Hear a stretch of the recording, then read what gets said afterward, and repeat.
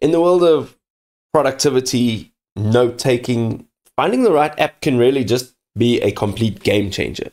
Today, we're going to have a look at CocoNote. We are going to review the CocoNote app. We want to know what they actually offer. I'm going to share absolutely everything with you, including some of their drawbacks. So let's check them out.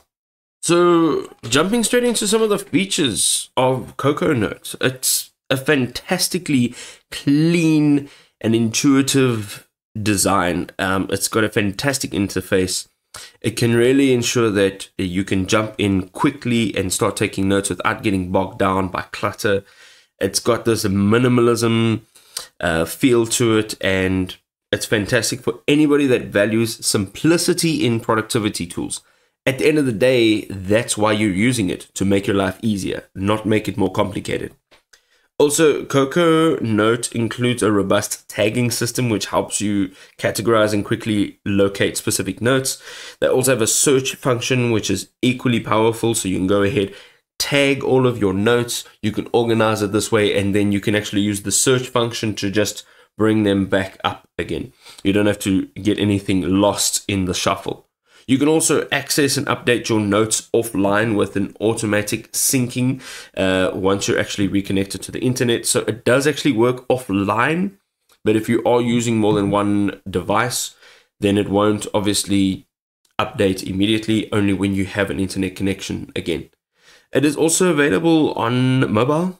It's available on desktop, and they have a web or a browser application providing access to your notes. No matter where you are, no matter how you're using it, you will be able to have access.